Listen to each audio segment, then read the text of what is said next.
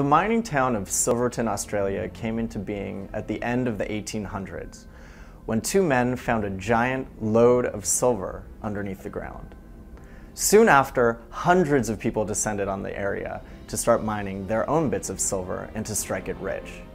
But the amount of silver quickly dried up, and only 20 years later, everyone left for other towns in the area. One of the most striking things about Silverton is it has this palpable Wild West vibe. So when you're walking through the abandoned streets, you really feel like you've stepped back in time, but also stepped into the future. It's this weird post-apocalyptic Wild West environment that really doesn't exist anywhere else on the planet.